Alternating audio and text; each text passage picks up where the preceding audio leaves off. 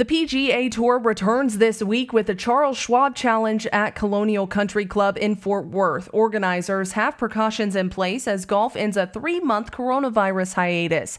Things like no fans or family in attendance. Golfers will be tested before the tournament, and temperature checks will be given before each round. CBS Sports Chairman Sean McManus says this will be unlike any other golf production the network has done, especially with staff cut more than half to help practice safe social distancing. Now you can catch all the action this weekend on CBS starting Saturday, June 13th, and then again on Sunday, June 14th from 3 to 6 p.m. Eastern. Katie Johnston for CBS Local Sports.